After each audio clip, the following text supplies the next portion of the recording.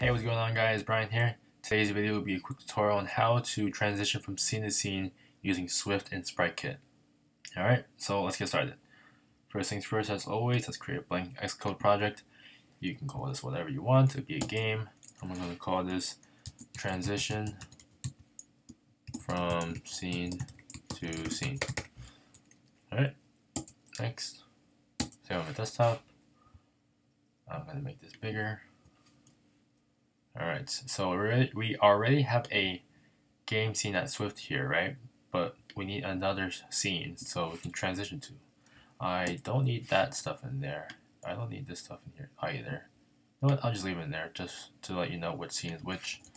And I'm also going to set the background color to be a SK color of blue. Alright, yeah, that's good. Alright. Now we're going to have to create a new one, right? Let's create a new file. Let's source Swift file.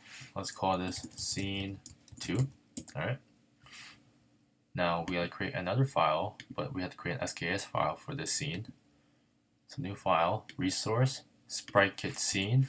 Call this the same name as you said before for this one. Scene2. Alright. Now in here, I'm going to import SpriteKit. We create the class called scene2 to match the file name. Superclass would be SKScene. And then here we're going to write a function called didMoveToView. And then we're going to declare the background color like we did in the other scene. This one would be a SK color of green. Alright. Let's create a touches began in here because we're going to need that in a minute. Alright, let's go back to the first scene, right? Now let's start working on the code to transition from scene to scene. Now we want to transition from game scene to scene 2, right?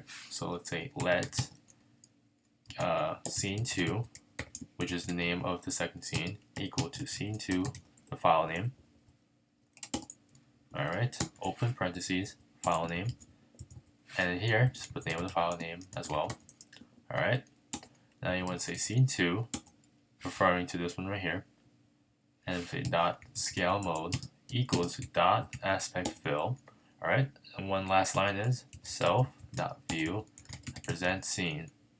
You could do this one to just present the scene, or you can do what I like to do, and you present the scene with a type of transition. So I'm choosing this one. I'm say scene 2, put an exclamation point to force unwrap it, and transition will be, I like to do fade with duration, but you can do anything you want. They have other ones as well. All of these right here, but I like to do fade. You do fade with color, but fade with duration is what I always stick with. And I will put 0.5 seconds. Alright. Now I'm going to copy the same exact code and bring it over to the second scene so I can show you how to go back and forth. So in here, in touches began, I'm just going to call this scene 1.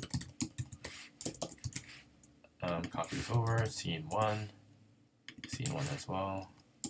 But this one I'm going to change to game scene, and the file name will be game scene as well. Alright, now let's run this on iPhone 4S. Alright,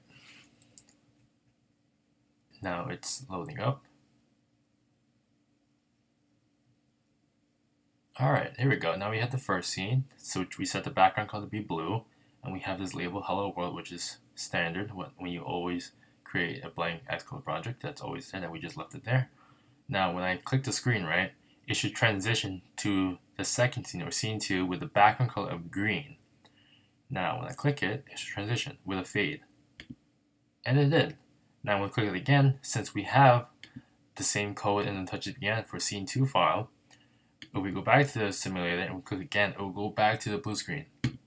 And that's it. That's all you need to do to transition from scene to scene. So yeah, I hope you guys enjoyed this quick tutorial. Like and subscribe, and yeah, I'll see you in the next one.